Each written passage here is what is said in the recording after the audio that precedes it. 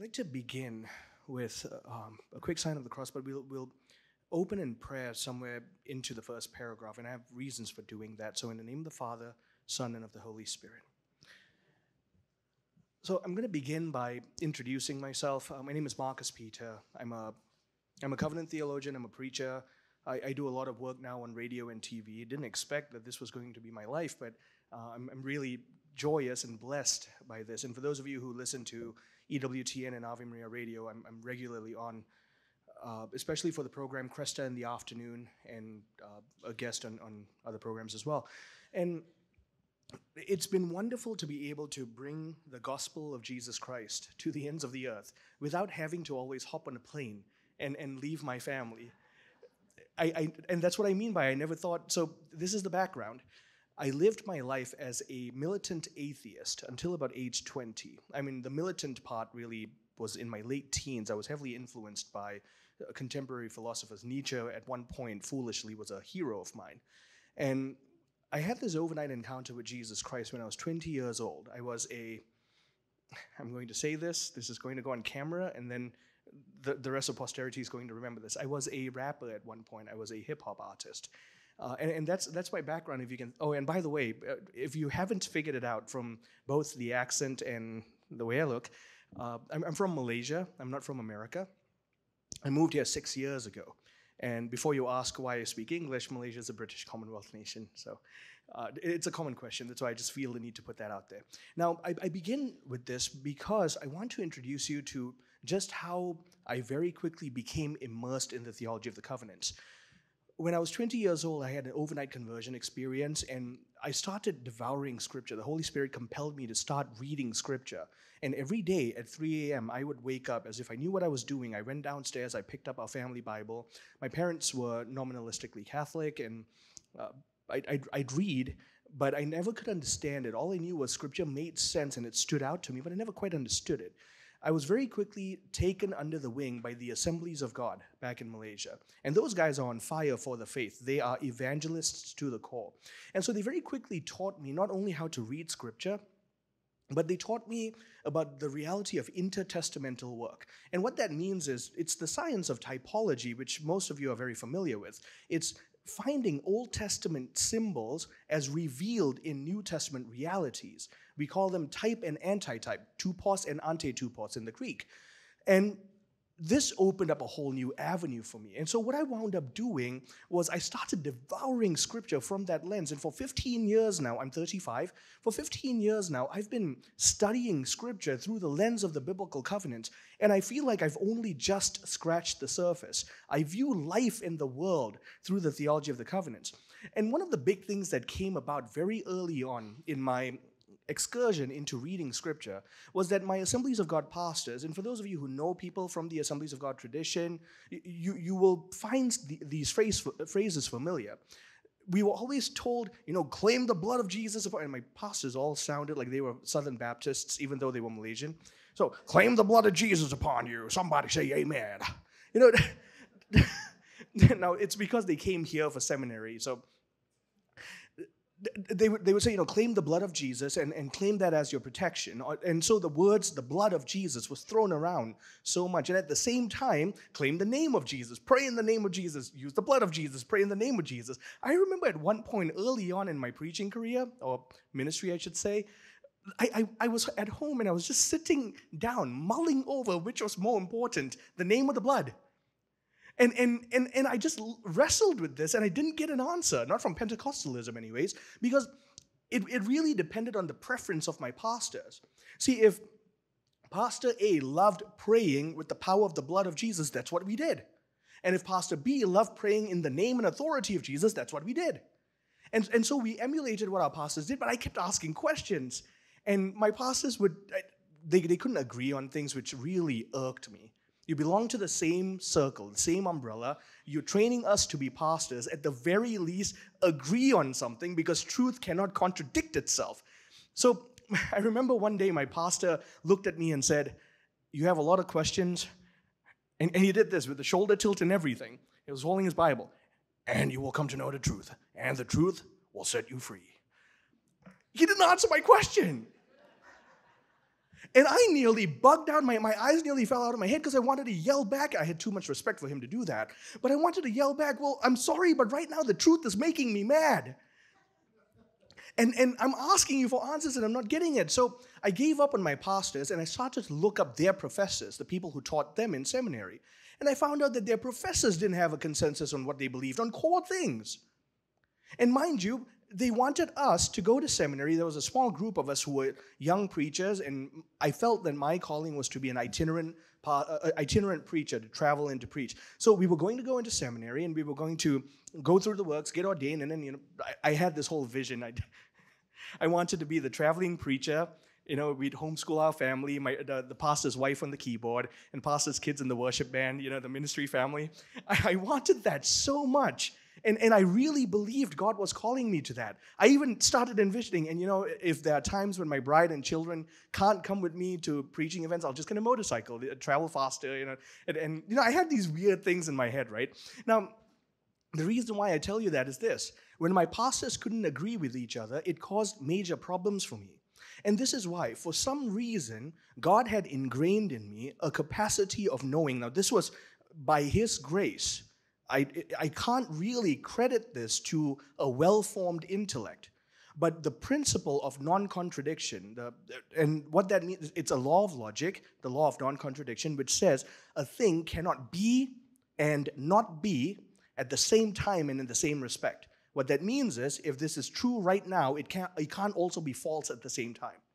Objective truth is objective no matter what. That's simply it. I inherently understood this because the laws of logic are ingrained in natural law, and therefore they are ingrained in our capacity for natural reason. I was thankful that God in His grace allowed me that capacity to understand that, because then I started pursuing truth. I knew that if my pastors were disagreeing with each other within the assemblies of God, something was wrong. Because left and right, the assemblies of God were splintering.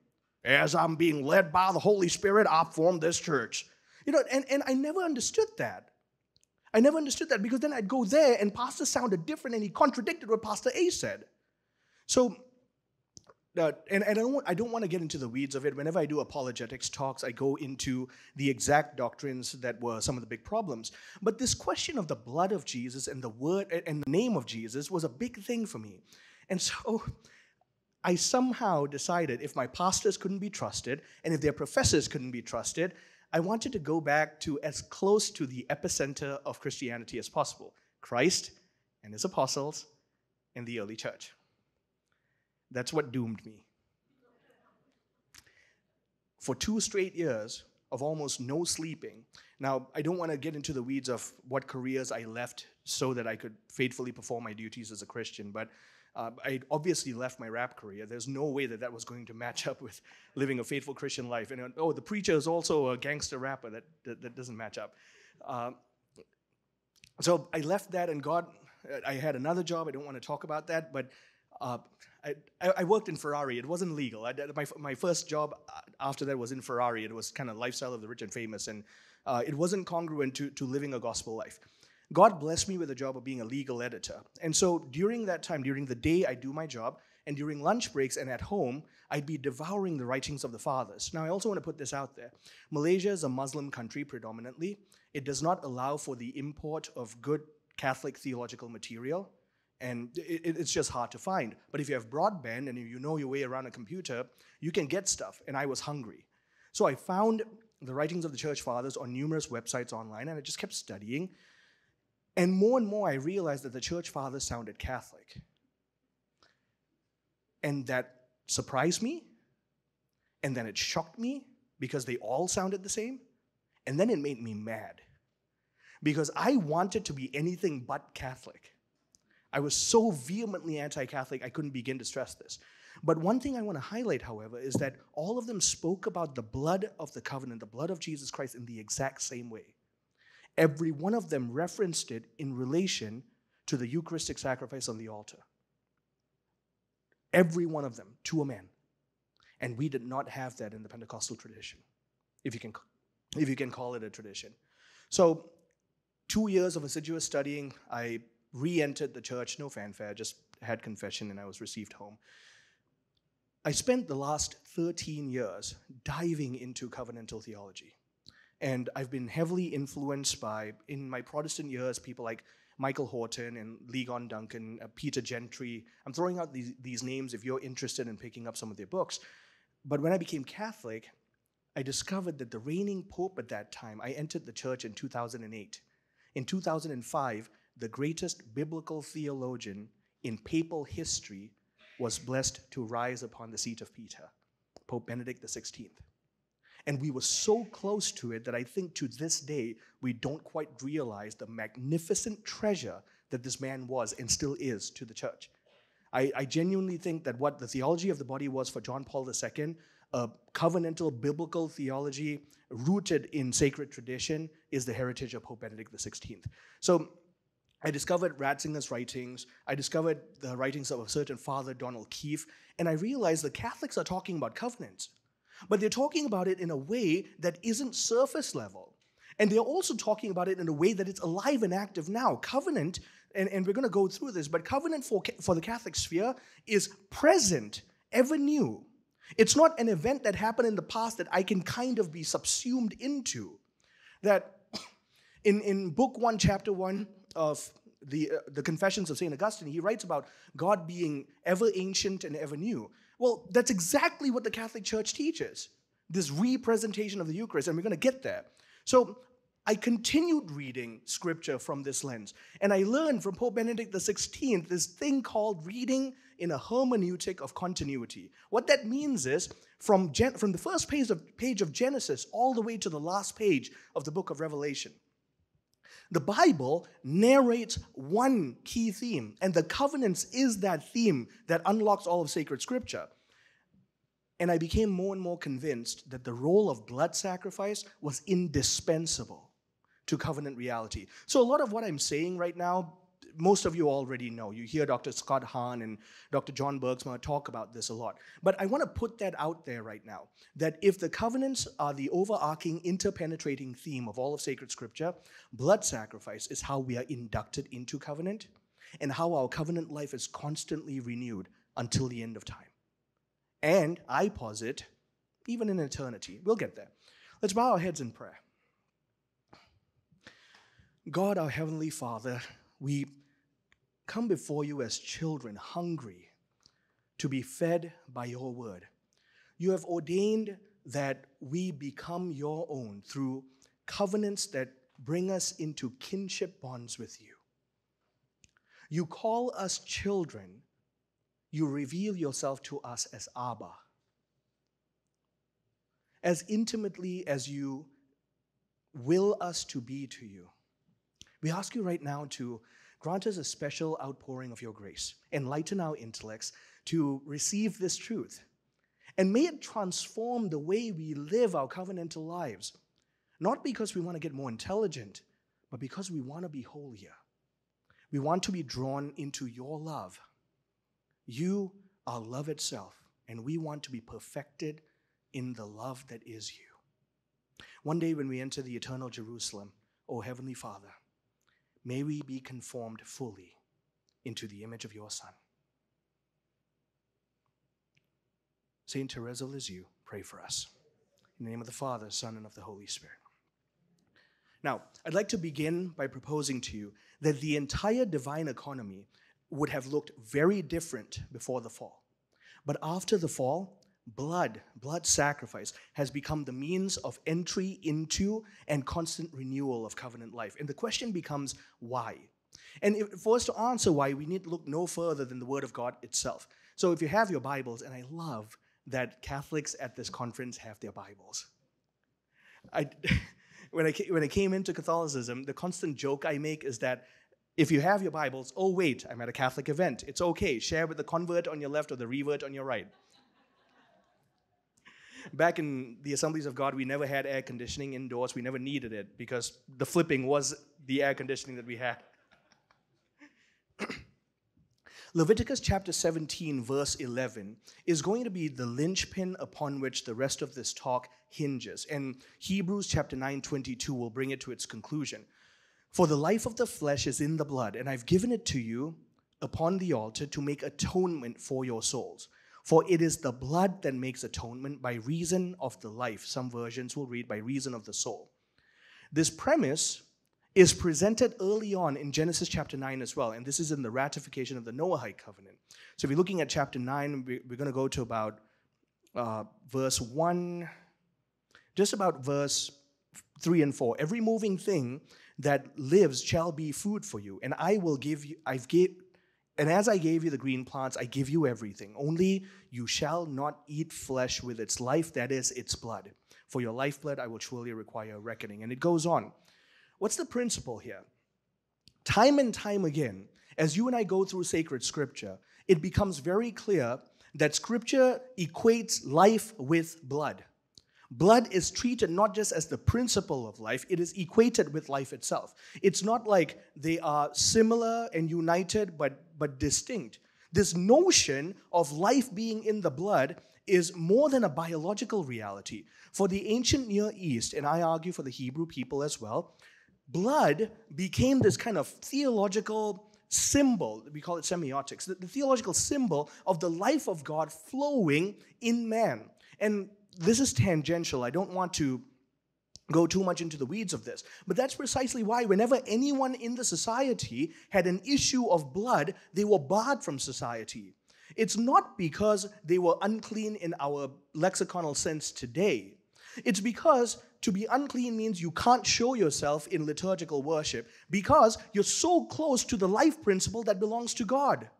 We're afraid that if we touch you, we'll die. That's the mentality that's going on here. So life is in the blood. Blood has this philosophical, theological weight, and it isn't just in Christianity. J.M. Lucy, in his work, The Mass, the Proper Form of Christian Worship, he writes this: "It's certainly a wonderful circumstance that the entire world, for 4,000 years, worshipped God by blood sacrifice. It is true that the customs of savage and barbarous people should not be received as a standard for our present age, but the opinion of the learned inclines to believe that every one of their prominent customs contains a kernel of truth. They are sacredly preserved." Now, what does this mean? For 4,000 years, every major religious system in human history, in anthropological history, had some connotation of blood sacrifice. Now, the question becomes, why are we such a bloody species? And by the way, where I come from, that's a bad word. I don't like saying that word. But why are we such a bloodthirsty species? It's because in our souls we inherently understand, as natural law has been ingrained in us, that there's something beyond the mere biological when it comes to the blood that flows through our veins.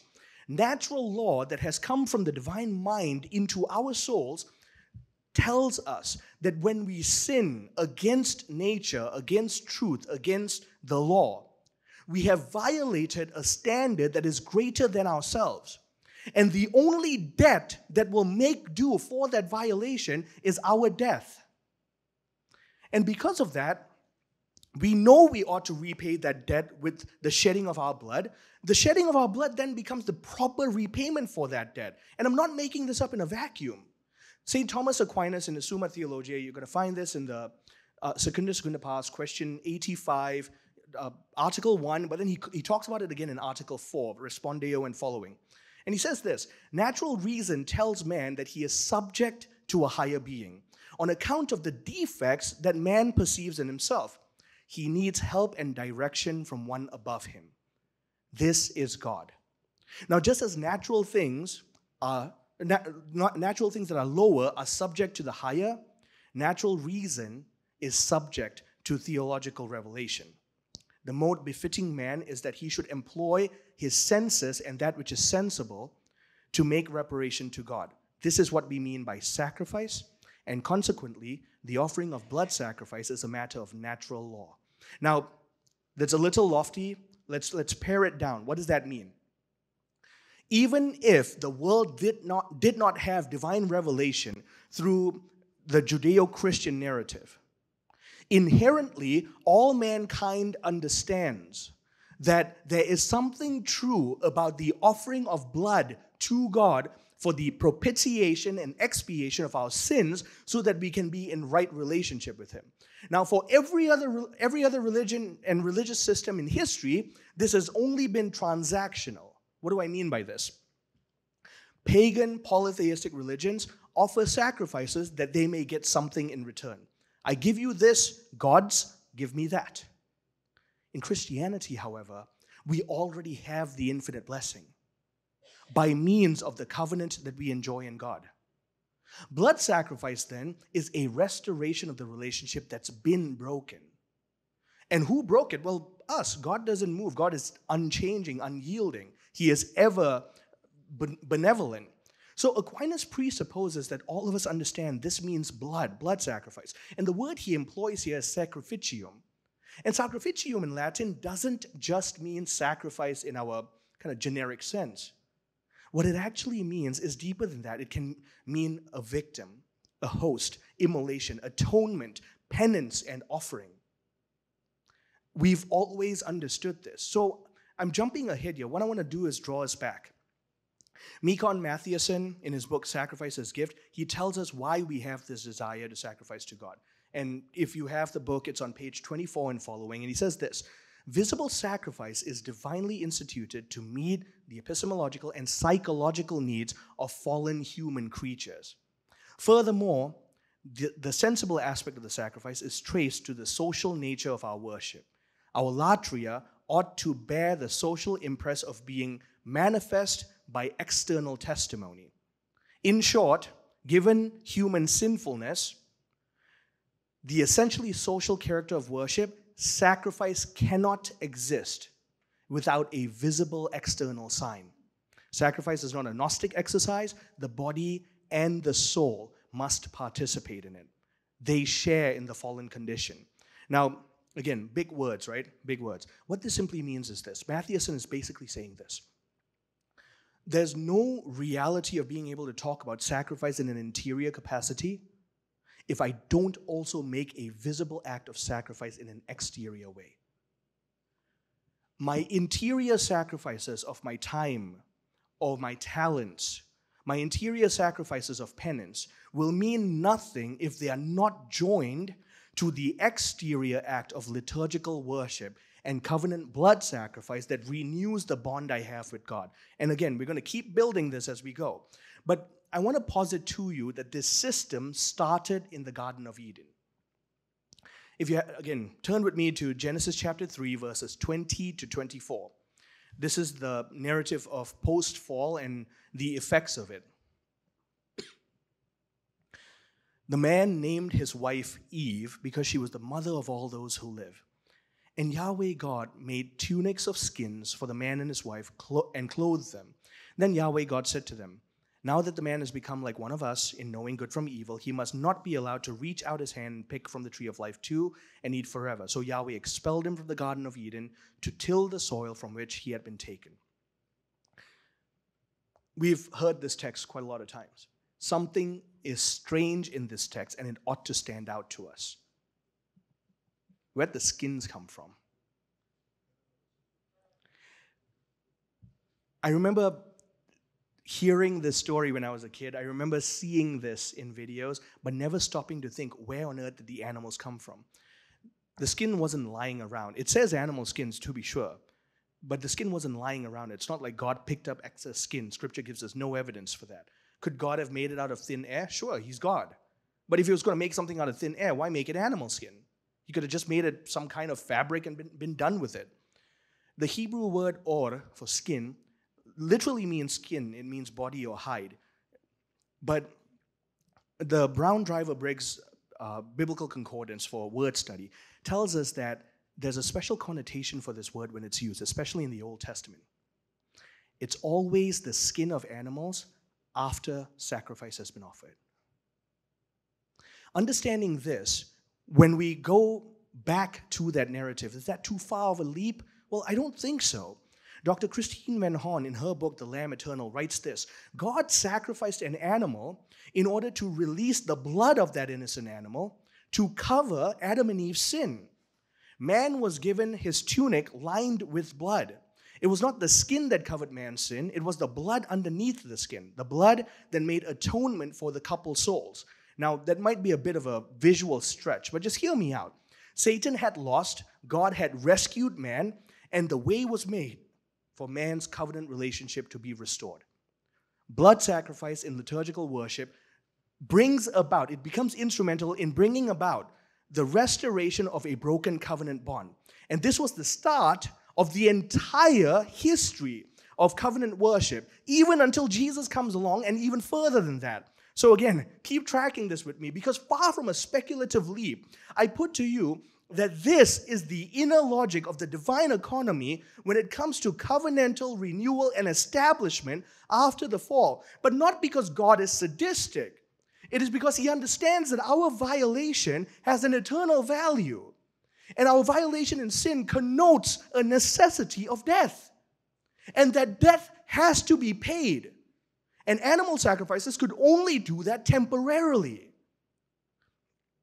If I may quote from my dissertation, and I'm not tooting my own horn here, it's because I did the research and distilled it, and it just reads better, so pardon me. One sees in Genesis 3:21, Yahweh God made tunics of skins for the man and his wife and clothed them. In sacred scripture, and this is agreed by most scholars and patristic exegetes, this action of God is the first act of the shedding of blood in animal sacrifice in direct association with sin and the restoration of the dignity of man into covenant life once again. So what the biblical text is showing us is that fig leaves, which they used to cover themselves, were insufficient. They tried, they failed. Yahweh shows them how to get back in right order. And how does he do this? He performs the first sacrifice of an animal. And he does this to expiate their sins before him, but also as a pedagogical means to teach them how to do this in the future, to be restored again in right relationship with him. From this point on, all future forms of liturgical worship will involve blood sacrifice. Because Yahweh not only ordained it so, he taught them how to do it. And you will notice that from this point on, all the way until Jesus' death, every single mode of the offering of blood sacrifice, from the Abrahamic covenant to the Mosaic covenant to the Davidic temple to Jesus Christ's new and eternal liturgy, all of these will have stipulations that come from who? Man? The covenant mediators made them up? No. They came directly from God by means of special revelation. So God made the first animal sacrifice. The first animal was needed to cover the sins of mankind. He performs this first act of expiation, and by sacrificing an animal, he pioneers the liturgical order to follow from that point on. And that's the premise that I started with, which is that from the fall, blood sacrifice has been absolutely necessary for the restoration of covenant life. But it would not have been necessary if Adam and Eve had not sinned. And we're going to talk about St. Athanasius on the incarnation in a little bit, because there's a bit of theological mechanics to work out here. But I also want to bring this up to you. We, especially here in Steubenville, we love the word covenant. And like I told you, I've been doing covenant theology for 15 years now, and it was a joy to discover the works of Dr. Scott Hahn and Dr. John Bergsma. And there's a kind of converging point in the way the three of us do covenant theology, because I think we all come from disparate backgrounds in how we approach covenant theology. And the converging point is this, that entry into a covenant is not a mediocre affair. That's the first thing. But the second thing is this, the words to enter into covenant in Hebrew are karat berit. Now, I know Dr. John Bergsma and Dr. Scott Hahn understand this, because Dr. Hahn wrote about this in Kinship by Covenant, and Dr. John Bergsma wrote about this in Old Testament theology. Karat berit means, it doesn't mean to enter into covenant. It's not like man and God came up and shook hands and said, okay, now we're in covenant. Karat berit literally means to cut a covenant. If we translate the word karat properly, it means to cut a covenant. This language comes from Near Eastern theology, and it's not contained in a vacuum. This was presupposed. If you're going to enter into covenant, you're going to cut something. And that something is going to bleed. And very often, that something was you. So we'll talk about that in a little bit. Within the Old Testament, the word berit is always used for covenant. Its derivation is kind of inscrutable. Scholars differ. But here's the other thing. Even the word berit for covenant means cut, if it comes from the Hebrew bara. The framework for this is that for the establishment of covenant, something of life must be cut and its blood must be poured out as a sign of the ratification of the covenant and the right of its renewal. There's this Dutch-American Reformed theologian that I sometimes draw from. His name is Louis Berkhoff. He wrote in the mid to late 1800s. And he says this: the Hebrew word has a potential Assyrian root, and he states that some prefer to think that it's derived from the Assyrian beritu, and it means to bind. He says that the word for covenant doesn't just mean to cut, but that in cutting, there's a binding quality to what's happening. And you're going to see how this plays out in a little bit. The concept of covenant being both cut and binding bears absolute significance when you realize this. Once a covenant was cut, you were bound to it till the point you breathe your last. And your children and your children's children, who have all been inducted into that same covenant, are bound by the same ritual that you cut the covenant with in the beginning. I need you to think about this when we think about forming our children and our grandchildren in the life of the covenant. One of the greatest travesties in teaching high school, I taught high school for about 6 years. Prior to that, I preached the gospel, mostly adult formation across the world. And the heartbreak I'm realizing is that right now, there's a generation being raised who are being told, I will let you choose what faith you want to believe, and I will not impose my faith upon you. And it's a very popular adage that Hollywood seems to be putting out.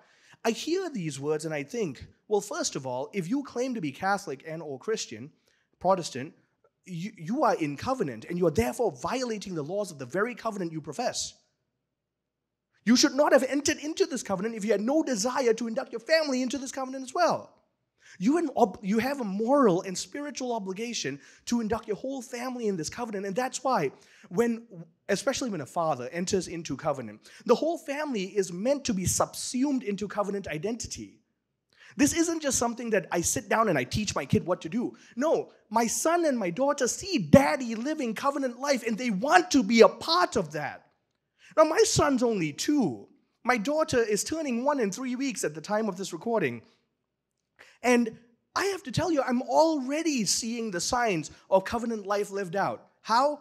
Well, one of the ways in which I exercise my priesthood in the family is when I wake up, if my children are awake, if I haven't left for work and my children are awake, then we go to the family altar, we pray, we've established a family prayer corner, we pray together, and then I have this vial of holy oil that I've gotten blessed, and I bless them. There's a formula of blessing that I do every day, and it's a very simple blessing.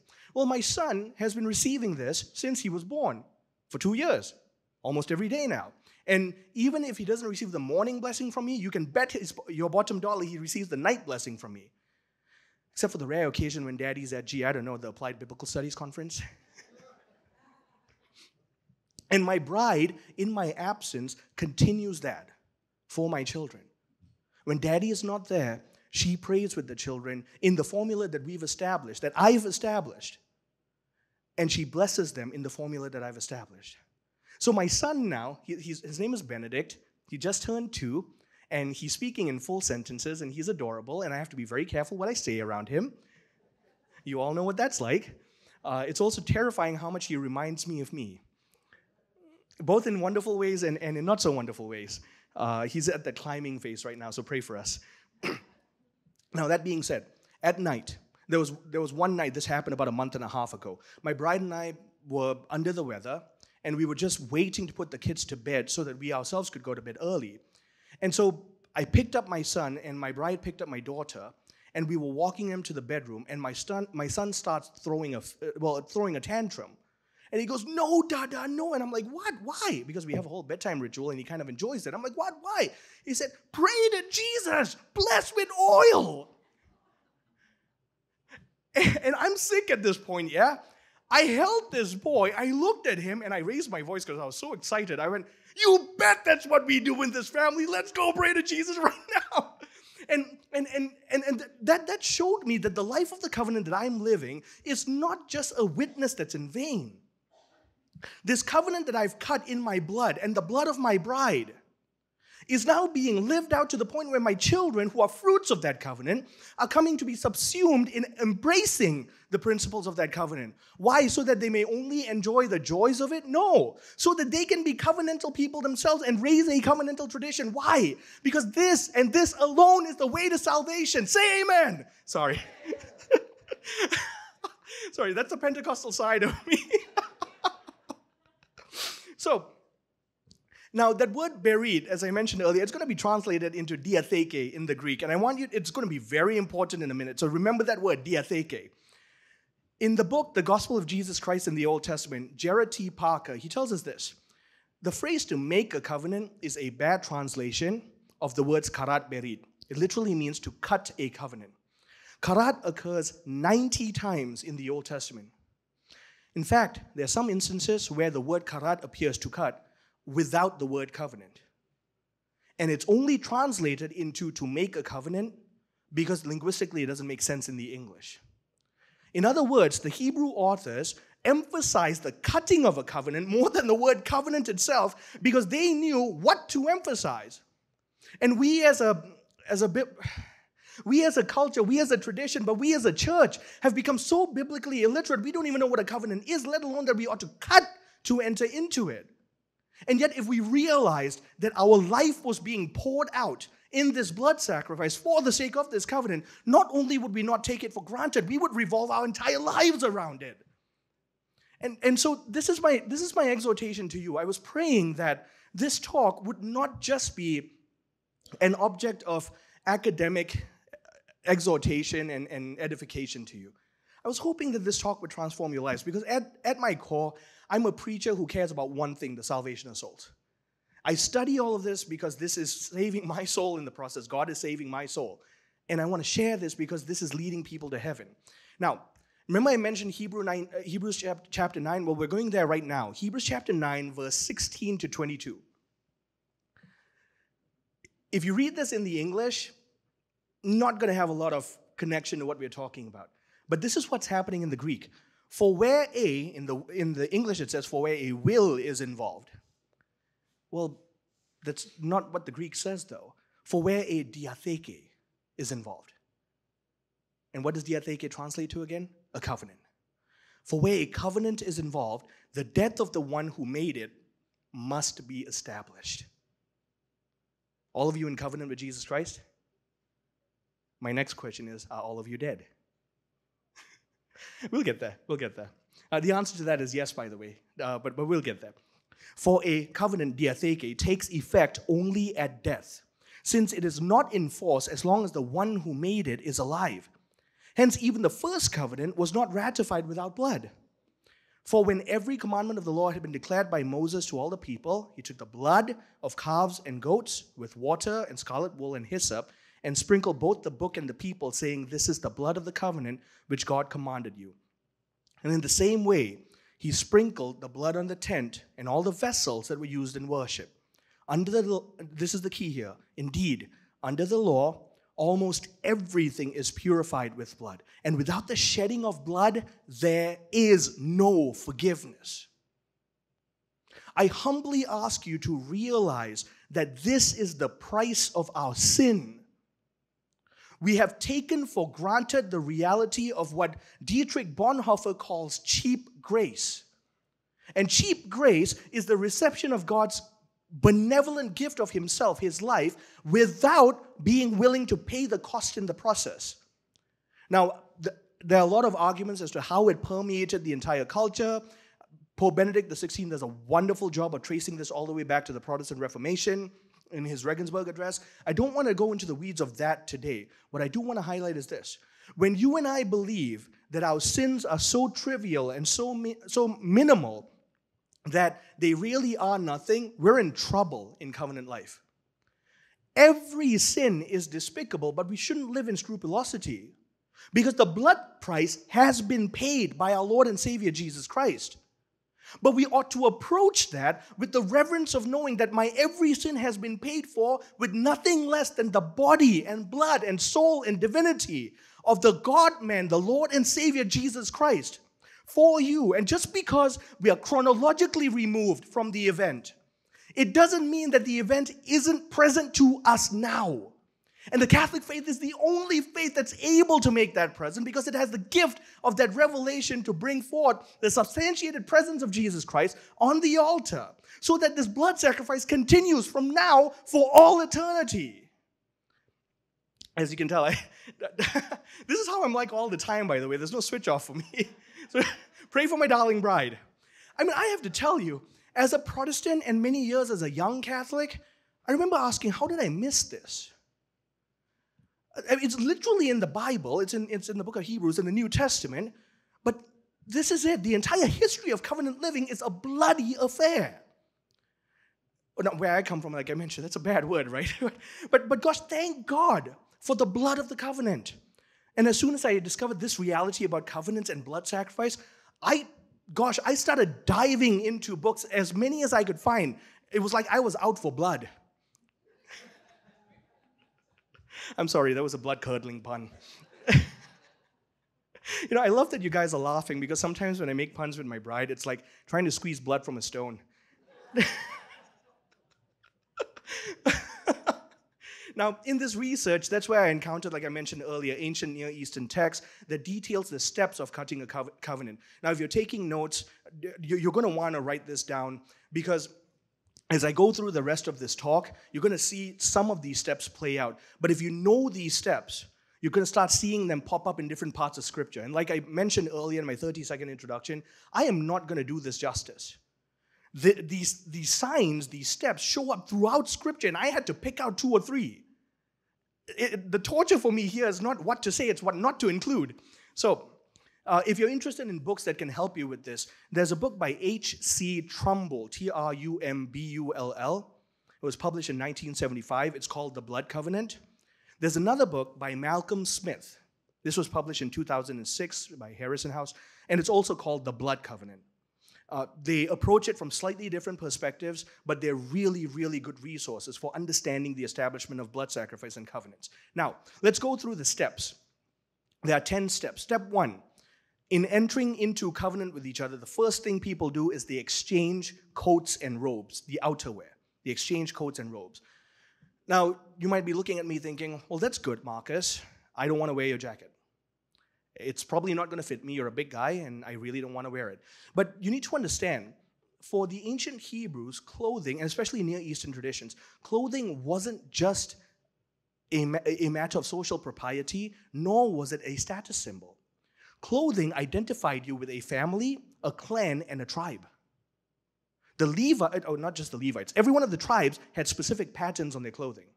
And then down to clans in the tribe, some of them had specific patterns on their clothing. And then how do you identify some people in families? Well, some are wealthy and some are not. So sometimes if you see a lavish-looking, say, Kohanite, who's of the Levite tribe from afar, and you see the quality of the coat, you can sometimes guess what family the person comes from. That's just how it was.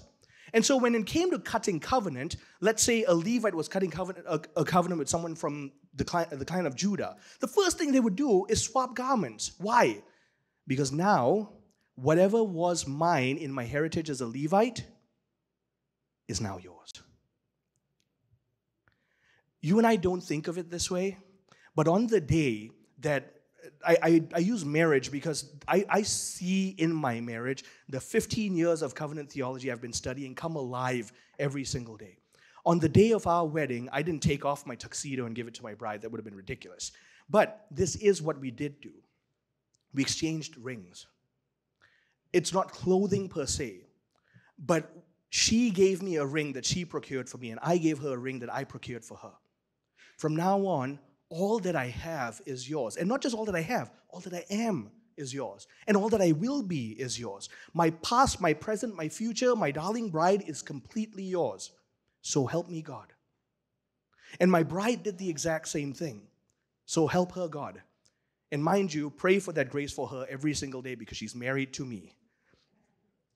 Secondly, step 2, you exchange your belt. Now, the belt or girdle, we no longer do this, or sometimes we do. Actually, honestly, no one does this anymore. You remember the time when cell phones used to be holstered on the belt? Yeah, this was very long ago. No one does that. I remember my father doing that. Back in Israelite times, your belt was where you carried the tools that you needed, either for the day's trades, or if you were going on a journey, whatever sustenance you needed in terms of money, and the weapon that you needed to defend yourself. In other words, your belt was not only your toolkit, it was a representation of your resources and your strength. And so giving your belt to the other person simply meant, my entire strength is yours. Now, what does this mean, right? Your enemies are now my enemies. Your battles are now my battles. I want you to keep thinking about this in terms of your covenant with Christ. Number 3, the actual cutting of the covenant. An animal is killed, and if you're looking for a visual example of this, Dr. John Bergsma's Bible Basics for Catholics, especially when he talks about Genesis 15, he illustrates this. The animal is cut in half. The blood is let to run in the middle. And then at this stage of the cutting of the covenant, the two members entering into covenant would walk through and make a figure 8, so that as they kept doing so, the blood would trace a symbol that was infinite, to signify the unbroken reality of the covenant. But it gets even deeper. If I violate this covenant that we are making in the sight of Almighty God, let what has happened to these animals happen to me. Number 4, they raised their right arms. Now, Number 3 would be the cutting of the covenant, the animals. The second would be the belt. The first would be the exchange of garments. Number 4, they raised their right arm, their dominant arm. And this part, the text is a little tricky to translate whether it means palm or wrist. There seems to be a kind of consensus that posits wrist, and I'll explain to you why I favor wrist as well. The wrist would be cut, and then blood would be mingled. And then in some cultures, it differed from culture to culture, an abrasive substance like dirt or myrrh or frankincense, whatever, an abrasive substance that would burn was rubbed into the open wound. Now, you can start cringing at that, but this is why. It's so that it would heal as a dark and ugly scar. And there's a reason why.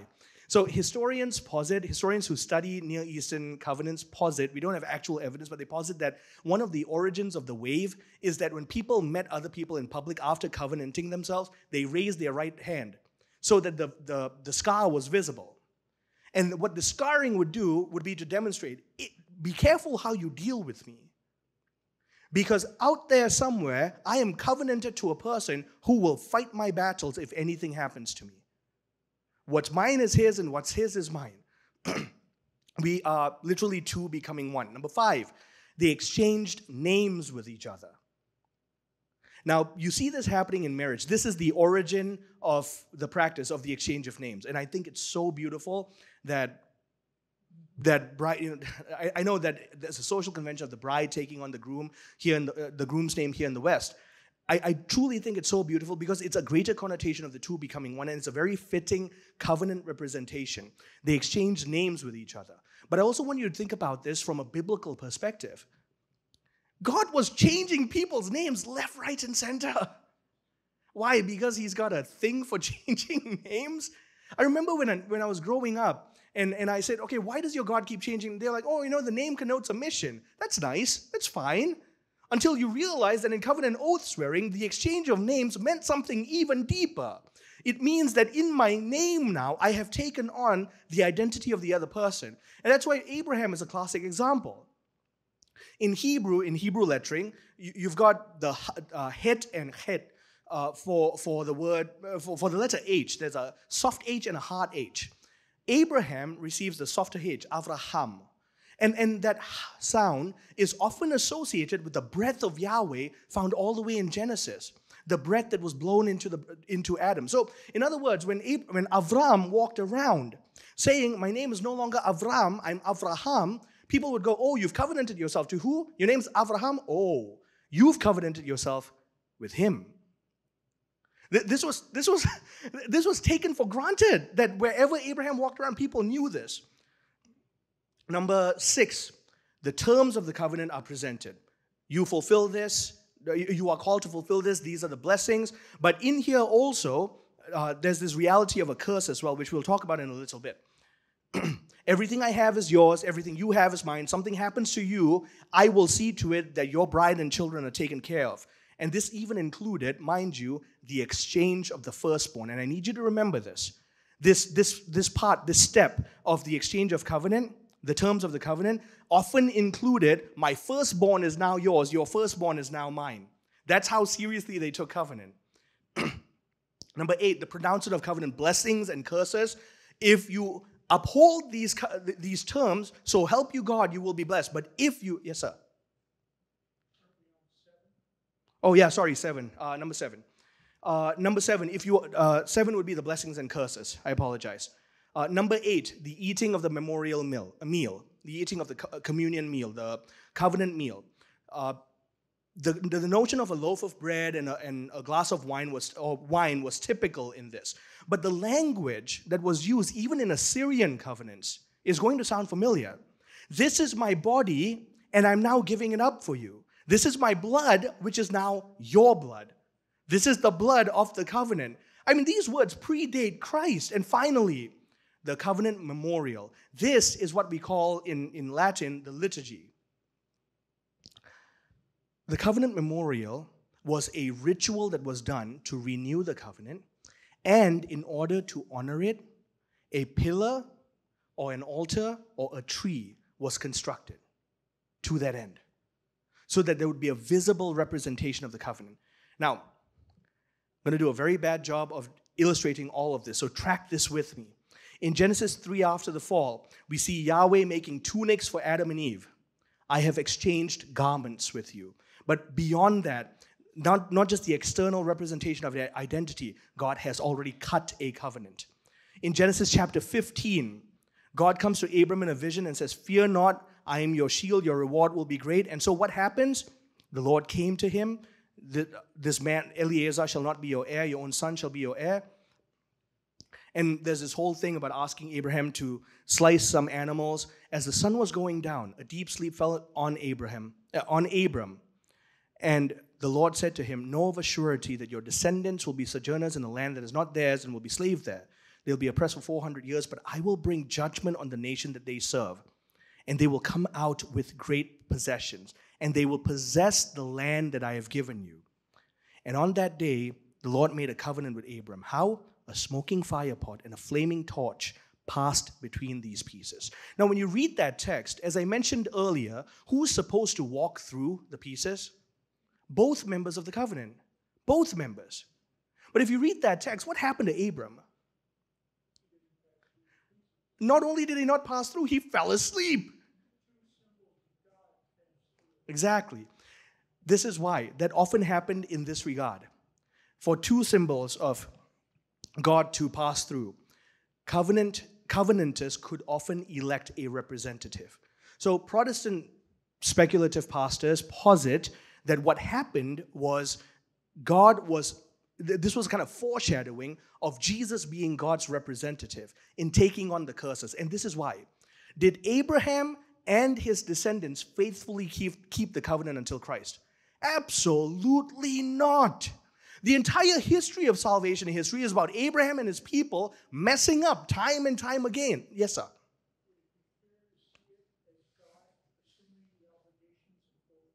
Yes. In fact, that's absolutely what I was going to say. What happens is, because God knows of Abraham's impending failure, God knows that there's no way you're going to fulfill this, and yet this covenant is what you need for your salvation. I am going to take on the covenant curses upon myself, so that when you fail, I will make sure that I pay the price that is owed for violating the covenant. Now, from there, we look at Galatians 3:13. Paul writes, "Christ redeemed us from the curse of the law, having become a curse for us. For it is written, 'Cursed be everyone who hangs upon a tree.'" We know that Christ took on that curse precisely for that reason. And so finally, and that's what it means. That's really what it means to say Christ paid a debt he didn't owe, because we owed a debt we couldn't pay. Now I want to go back to what I mentioned earlier, St. Athanasius on the incarnation. He says this: for the price to have been paid by Christ, number one, the repayment had to have been done by the eternal God because the debt was eternal. Number two, the repayment had to be done on behalf of man because we owed the debt. Number three, the person paying that debt had to not have that debt himself. Simply put, the debt had to be paid by God, made man, who was completely sinless. And that's why from all eternity, only one person could have done that. That's what it means to say that Christ bore our curses upon the cross. Now, Abraham actually does go through a kind of cutting himself in Genesis chapter 17. He, instead of on the wrist, though, we know that it was that it's a very uncomfortable cutting, a circumcision, and there's no way around it. And I actually praise God that the first council in Jerusalem did away with that as a prerequisite of conversion into Christianity, because that means the work of evangelization is a lot easier.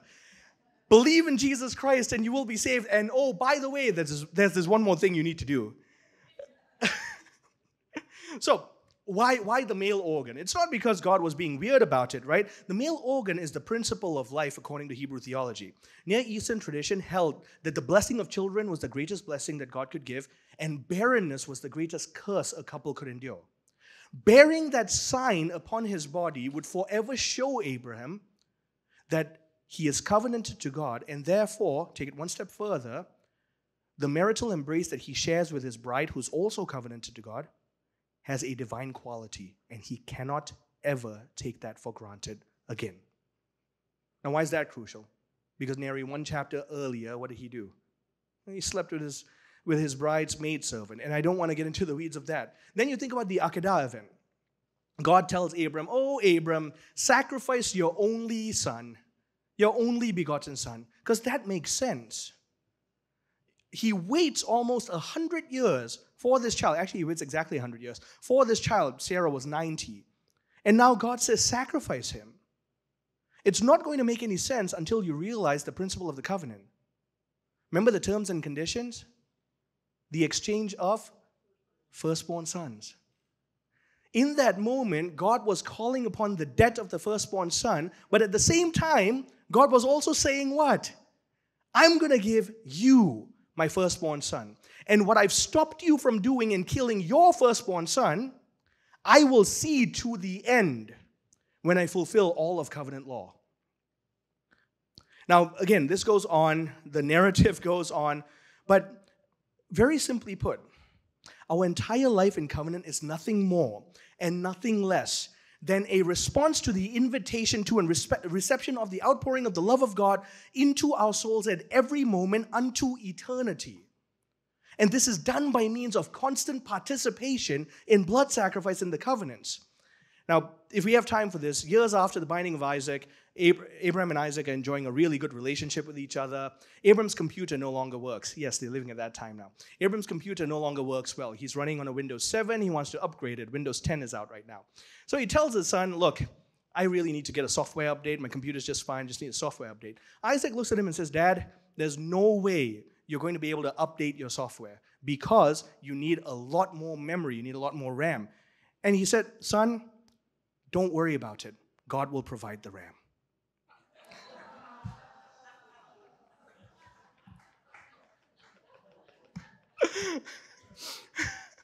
We need to reclaim a sense of memory here, a real sense of memory.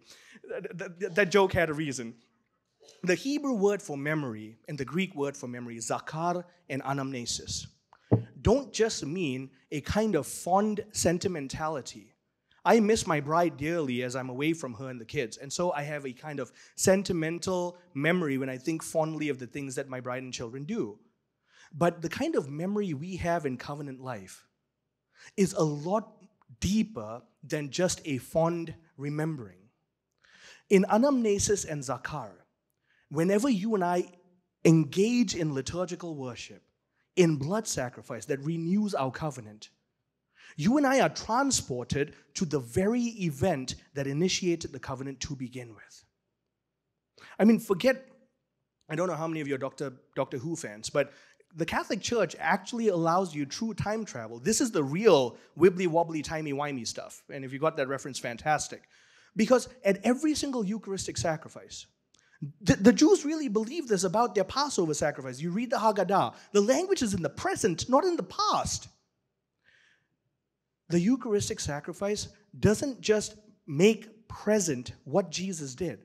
There's a kind of reality where you and I are transported to the foot of the cross, receiving of Jesus' initial covenant blood sacrifice. But at the same time, we are also there at that Mass, receiving of that particular Eucharistic sacrifice. And at the same time, that same Eucharistic sacrifice is a foreshadowing of the heavenly, eternal Eucharistic banquet that we are to enjoy for all eternity when we enter the wedding of the Lamb in the book of Revelation and ultimately in the heavenly Jerusalem. And all of this is happening in an instant. And because that's so profound, Father's boring homily really doesn't matter. And I don't mean this to say that all priests preach boring homilies.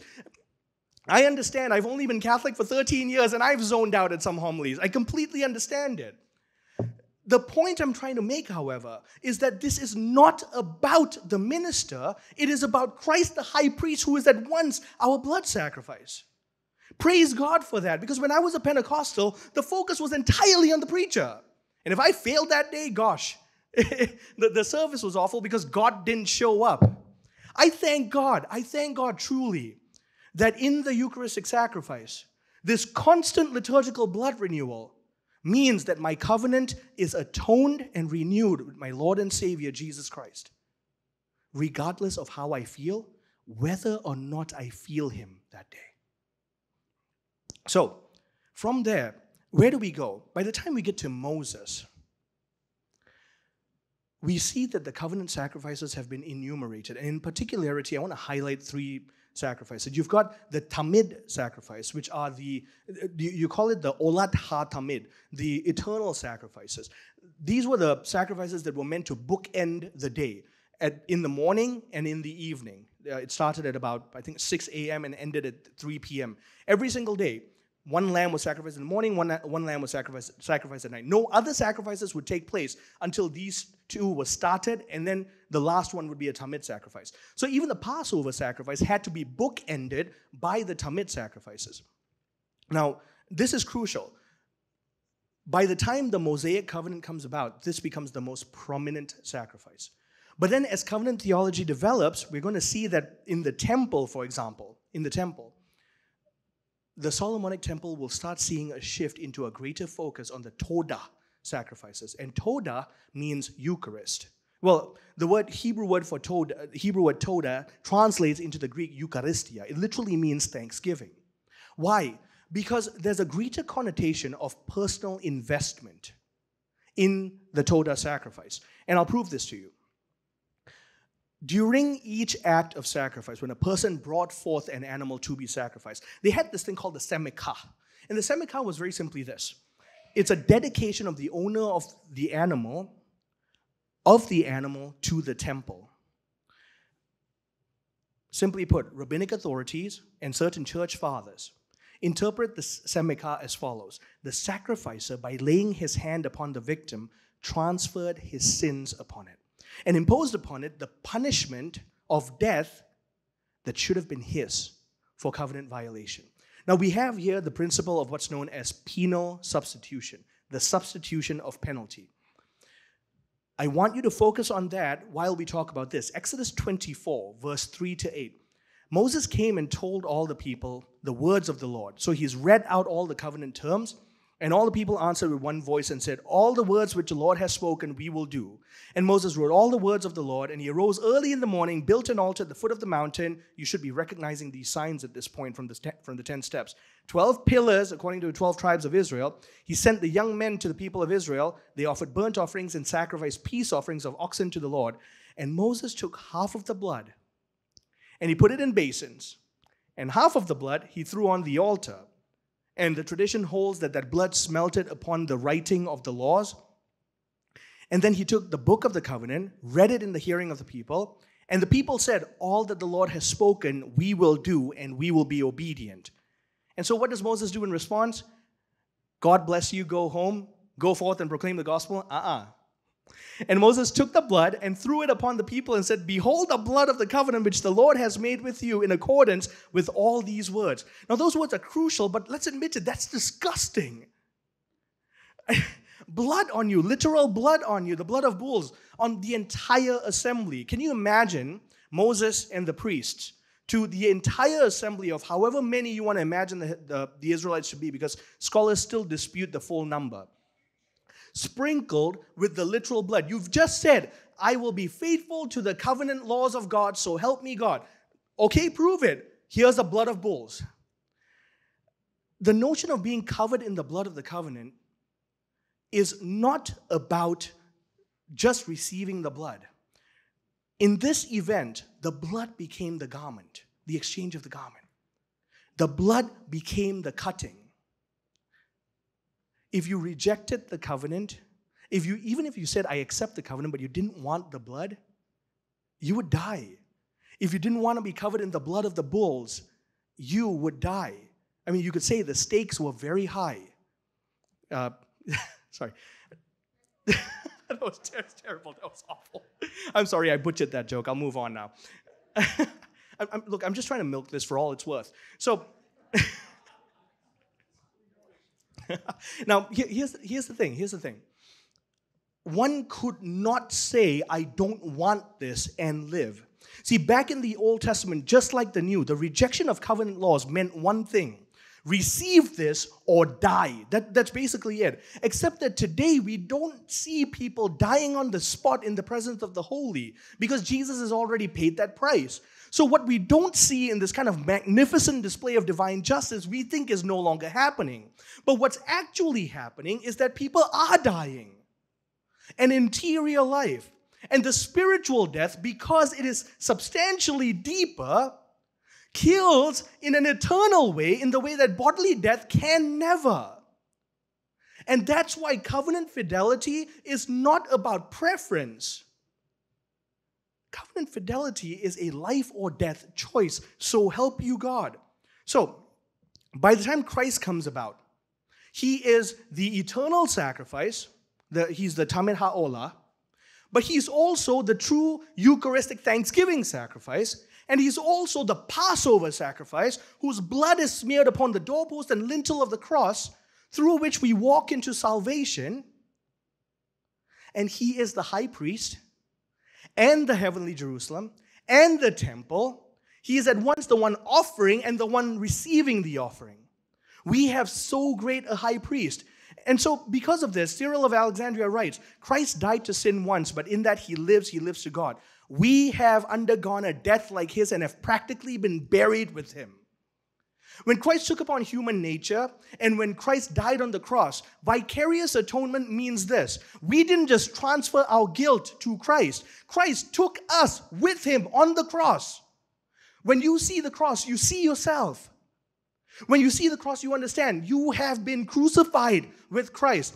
And that's why whenever we go to Mass, we hear Father say the words, "In baptism, they died with Christ. May they also share his resurrection." Unlike the blood of goats and bulls, Christ united us to his blood sacrifice on the cross, and in union with him, we have paid that price. And we continue to pay that price because he's the one who does the repayment. So how do we make up for what's lacking in the sufferings of Jesus, as Paul writes? By suffering.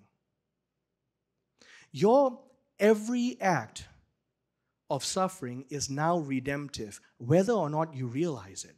We often it's often heard, unite your sacrifice to Jesus on the cross. And that sounds wonderful, but we're already sacramentally united to Christ's bloody sacrifice at Calvary. So yes, we don't see the blood spilled out physically in the New Testament anymore. And thank God, because the old is but a prefigurement of the new. But in the place of the physical, biological blood, we have sacramental blood in the waters of baptism and blessing. So now, Father will not come to you and sprinkle the blood of oxen. Thank God for that. Peter would come after us. What Father will do is sprinkle you with holy water, which now has a sacramental participation in the blood of Jesus Christ. Transubstantiated Eucharistic blood is now ours to truly receive every single day in our covenant renewal of blood sacrifice that's offered upon the altar now and across the world until the end of time. So help us, God, because He has given us that assurance. In other words, is that a cop-out from blood sacrifice? Absolutely not. Because what was physical blood in the Old Testament is now metaphysical blood in the New. What was gory in the Old is now glorious in the New, and it's grace-filled. What was disgusting in the Old is now divine and divinizing in the New. What was morbid in the Old is now mysterious and majestic and magnificent and oh so mystical. You and I are joined to the sacramental sacrificial reality through Him, with Him, and in Him, from the moment of our baptism unto eternal life. And this, my friends, is our blood sacrifice of the new and eternal covenant. This is our heritage as Catholics, that unfortunately, without a sacramental Eucharistic understanding, no Christian will be able to participate in. And that's heartbreaking. And so I want to return now to the conversation of scarring when you cut yourself in covenant. The purpose of the scar was so that until you died, that scar would remain and people would visibly see it. Well, I want to take this one step further. Christ has cut a covenant with us. He bears scars. There's this whole thing about marriage, and I want to talk to you about this just very briefly. In Genesis chapter 2, verse 21 onwards, for Adam no suitable helper was found, so the Lord God caused man to fall into a deep sleep, and He took one of man's ribs and then closed up the place with flesh. And the Lord made a woman from the rib that He had taken out of man, and He brought her to man. Now, I also want to say this just as a kind of sharing of what happened. On the day that I proposed to my bride, I'd been traveling the world as a missionary, and I had a Bible with me that had come with me wherever I went. And I took my bride's ring and I pasted it next to this verse in that Bible, and I gave it to her as a gift after.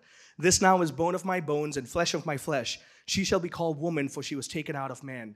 And that's why a man leaves his father and his mother and is united to his wife, and they become one flesh. Now, the rabbis and the fathers all comment on this to mean the exact same thing. Eve proceeded from Adam in a mystical way. The church holds this to be true. I want to take it one step deeper. Adam was wounded in his side for Eve. Adam was cut for the covenant he had with Eve. I want to take this one step deeper. Ephesians 5, verse 25 to 27. Husbands, love your brides as Christ loved the church and gave Himself up for her, that He might sanctify her, having cleansed her by the washing of water with the word, that He might present the church to Himself in splendor, without spot or wrinkle or any such thing, that she might be holy and without blemish. Now, Paul is pulling here from nuptial covenantal language. This whole thing of the cleansing by water with the blood. You take a look at, say, the writings of Gaius Victorinus. He wrote in the 400 ADs. This was the guy who was influential in St. Augustine's own conversion, Victorinus. And he writes this: the mystery of baptism is being rehearsed in this metaphor. On the other hand, if we refer to this to the endurance of the husband, and bridegrooms, please listen to this. If we refer this to the endurance of the husband, which entails his giving himself for the wife and bearing and suffering all that is hers, even sharing in all that she endures, she is being cleansed with water and the word.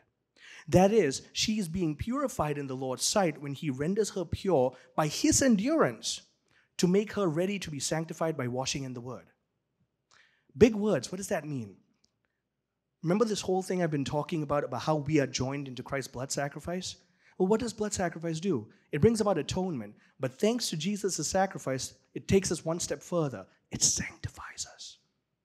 And because it sanctifies us, there's this reality that Paul is talking about where even when I'm away from my bride, my faithfully doing this talk, my being faithful to the vocation I have as husband and father and evangelist is purifying my bride. This is my blood sacrifice. My waking up on Wednesday mornings to take out the trash before the garbage trucks get there, because I don't want to miss trash day, is purifying her, because that's my blood sacrifice. That's my being pierced for her. That's how I make up what's lacking in the sufferings of Christ. So when I faithfully wash the dishes, when I change our children's diapers, and to be sure, at this age, there are a lot of diapers to be changed. In fact, Father, if I may humbly recommend in marriage prep, please include a module on how much diapers will be involved in the rest of their life. No one told, we had an idea, but no one told us just how much.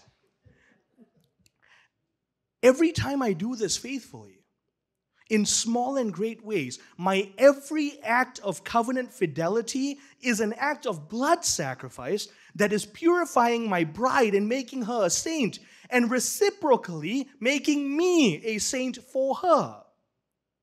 What Paul is writing about and what Victor Arenas is commenting on is very simply that because I am now one flesh with her, by every act of covenant fidelity is an act of sainthood, not just for me, but for her. And because she's being purified by watching the word, by my every act of fidelity, my children receive of that grace. Because I got to tell you, there's no way I'm the best father on the planet. There's only one best father, and that's God, and I participate in that fatherhood in a small way. Father participates in that in a greater way. I receive that fatherhood from God, and I strive to be holy in the covenant that I've received, and my fidelity to it makes my children saints. It makes my bride a saint. And therefore, this is how we work out our salvation in fear and trembling. This is the applied part of the biblical theology. Your covenant life is not just an ethereal, speculative, theological understanding. It's a lived reality. Because on the day that I stood before God and the assembly to profess vows to my bride, I told the world, I will be true to you in good times, in health, for richer, till death do us part, right? If only it were that easy. In good times and in bad. In health and in sickness. For richer or for poorer. Till death do us part. And so my participation in the sufferings of husbandhood and fatherhood, these minor pinprick things of, I barely slept last night, but I know I got to take out the trash because that's my responsibility. Or the bathtub isn't draining and I'm the only one who knows how to fix it, and so I got to go fix it, even though I just had a long day at work. These tiny, pinprick, mundane, transient things now possess mystical, miraculous, grace-filled, sanctifying realities. Not just for me, but for my bride, and therefore for my children. Never underestimate the power of a covenantal life lived wholly in witness. Never underestimate the life of being a faithful priest and a faithful husband and a faithful father. Dr. Han and I met years ago, and he knew I had such a hard charism for evangelization. And this is what I do. I travel and I proclaim the gospel and hope to bring about the salvation of souls by the proclamation of the word. And he told me this, Marcus, when you get married, you're going to realize that you don't want to travel and preach anymore. You're going to realize that you will want to stay at home with your bride and children. Because he knew the kind of man I was. I looked at him like he had two heads. I didn't tell him this, though. I had too much respect for him. So I was thinking, well, I love you, Dr. Han, but I think you're wrong, but thank you very much for that. I get married, we get children, my apostolate starts picking up, I get speaking engagements, and now all I want to do is be near my bride and children. Now, mind you, it's not because I'm an excellent husband. It's because I know that that's where the Lord has called me to. And I find the utmost happiness in living out that vocation. So in other words, you and I don't have to shed physical blood anymore. I don't have to go home and cut my wrist to prove I love my bride. Our baptism makes it so that our every act of faithful endurance to our brides and to our parishes, to our flock, to the church, is an act of blood sacrifice. Especially within a sacramental context of holy orders in marriage. So, Christ is cut on his wrists, and he bears that covenant mark ad infinitum. And I'm going to talk about this by quoting the book of Revelation later. Christ is pierced and cut on his feet, on his heels specifically, and that's a covenant mark. How do we know this? Genesis 3:15. You will bruise his heel, but he will crush your head. Who is the real enemy? Who is Satan really an enemy of? Well, primarily to us, because he's powerless against God. Christ has taken on our enemy. Our battle is his battle. And finally, Christ is not just pierced on his hands and feet. He's also pierced on his side. Just as the first Adam fell asleep and from his open side flowed forth the first Eve. Christ was pierced on his side. I want to take this deeper though. Christ bears a covenant mark on his heart. How do I know this? Jeremiah 31:31. Behold, the days are coming, I will make a new covenant with the house of Israel and the house of Judah, not like the covenant I made with their fathers in the past. This covenant which I will make with the house of Israel in those days, I'll put my law within them and I will write it upon their hearts, and I will be their God, and they shall be my people. This, my friends, is why circumcision no longer matters. Because now we have a mark upon the heart. This is the circumcision of the heart that Paul writes about in Romans 2:29. He is not a real Jew who is outwardly, nor is true circumcision something external and physical. He is a Jew, one who is inwardly, because real circumcision is a matter of the heart, spiritual and not literal. His praise is not from men, but from God.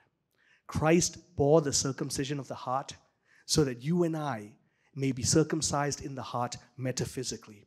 So the wounds on the body of Christ are not accidental. In fact, they're not even incidentally there.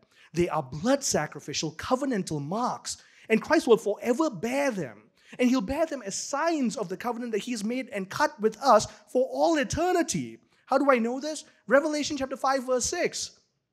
When John takes a look at Jesus in the heavenlies, what does he say? And between the throne and the four living creatures and among the elders, I saw a lamb standing as though it had been slain. The church fathers hold that even in his heavenly glory, Christ's body bears the marks of his crucifixion. Christ's covenant wounds and his blood sacrifice have a heavenly, eternal reality. And if you've been sacrificed with Christ on the cross, I can assure you right now, your covenant marks have a heavenly, eternal reality. So yes, one day in heaven, people will remember that Marcus faithfully took out the trash for Stephanie. People will remember that Marcus endured the smell of the diapers as he took them down. And I thank God for that, because everything we do in covenant faithfulness is blood sacrifice. Christ is the true blood sacrifice, and he bears those covenant marks. And because we're joined to him, our entire life becomes blood sacrifice. So, in that light, is there blood sacrifice in practical ways? Absolutely. And I'll prove this to you. When my bride and I got married, and we don't have to talk about details in this regard, but when my bride and I got married, and we prayed for the gift of children, as she was, and we had our firstborn, Benedict, she was in labor for 6 straight hours. 6 straight hours of the final end of labor. She was just pushing because the baby was stuck. And so I watched as this woman, whom I love so dearly and I could do nothing for at that point, I watched as she laid down her body. And she wasn't just doing it out of love for our child. She was doing it out of love for me too, and out of the faithfulness of her covenant. And in the end, we had to have some medical intervention, and Benedict was born. But I watched as my bride's body underwent a certain level of tearing. Don't tell me covenant relationships don't entail blood sacrifice. Now, that's just on a biological level, though. On a physical level, I bleed for this marriage too, constantly, in my striving to work to provide, to protect, to nurture, to fix up the house. And I'm a klutz, so believe me, I bleed a lot. And as I fulfill my husbandly and fatherly duties, but I also bleed, especially for our marriage, when I stub my toe badly. Because that's the same as what my bride goes through. All of you can agree that my sufferings pale in comparison to what my bride goes through. And so as I constantly live out daily faithfulness, those are the ways in which I participate in blood sacrifice. Because marriage involves the daily laying down of our bodies for each other. The marital embrace, in its initial capacity, all of you know this, often entails the shedding of blood. Birthing a child sheds blood. Raising children can sometimes shed blood. A lot of you know this. The upkeep of house and home sheds blood. The providence and protection of bride and children sheds blood. In fact, the question isn't where is the blood sacrifice, it's more of where it isn't. Blood sacrifice is a massive part of our entire life.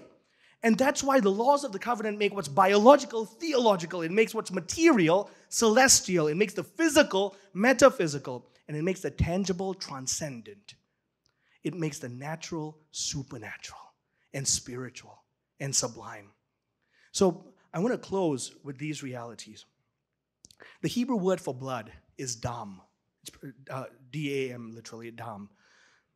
But that word doesn't just translate into blood.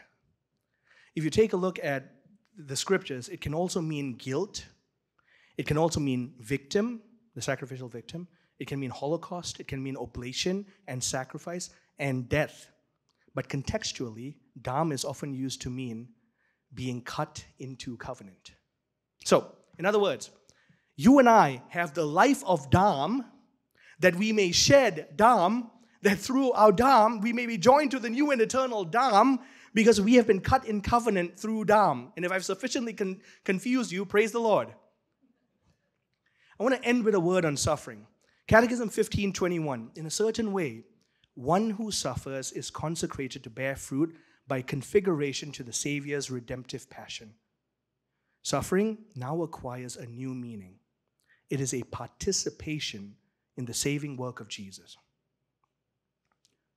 I appeal to you, therefore, brethren, by the mercies of God, present your bodies as a living blood sacrifice, holy and acceptable to God, because that is your spiritual covenantal worship. Let us pray. In the name of the Father, Son, and of the Holy Spirit. Lord, our God of heaven and earth, we thank you that you have ordained the gift of covenant. We thank you that you have called us to be in covenant with you by means of blood sacrifice. And we thank you that we are participators in Christ's own redemptive sacrifice. We thank you that through that sacrifice, we are constantly being sanctified and purified and conformed into the image and likeness of your Son. We thank you for the gift of our covenant responsibilities, holy orders and matrimony, baptism and confirmation, through which we live out our daily reality of pinprick blood sacrifice. We ask you right now for a special outpouring of your grace, that every time we approach the eternal sacrifice of Jesus upon the altar in the new and eternal covenant, we will come before it with a newfound reverence that this blood is shed not just for our life, but that we may be joined to Christ, conformed to him, that we may make perfect what is lacking in the sufferings of Christ, and ultimately, that we may be sanctified, that we may sanctify our loved ones, and that we may all be drawn to the heavenly Jerusalem that is our covenantal family heritage. All you holy saints and angels, pray for us to that end. We pray in the name of Jesus Christ, by the shed blood of Jesus Christ at Calvary and on every altar in every Catholic church in the world. Amen. In the name of the Father, Son, and of the Holy Spirit.